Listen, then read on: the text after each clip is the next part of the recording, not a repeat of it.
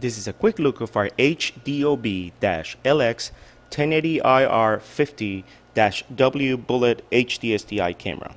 I'm going to be showing you what it comes inside the box and some of the features and how the camera look like. Inside the box, you can see it comes with a user's manual, and here you can find some detailed information of the camera. You know what kind of sensor it has, and some of the features of the OSD. Also, the different type of connections that you can see. Also, this particular camera, and actually all of our HDSDI cameras, come with 3 type of cables, and I will explain that in a little bit. Here it will show you how to connect the camera to your TV or your HDSDI DVR. Additional hardware might be required if you try to connect it to your TV, okay?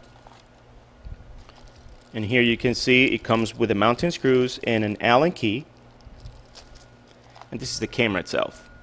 So you can see it is a bullet style camera. These are the IRs and the sensor for the IRs. It's a very small camera. I mean, if you see the size of it, you can mount this inside or outdoors. It's very easy to mount. And here you can see the pigtail of the camera.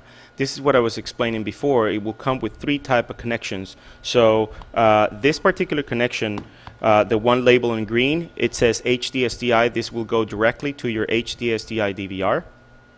This is for power. 12-volt power supply can be connected here.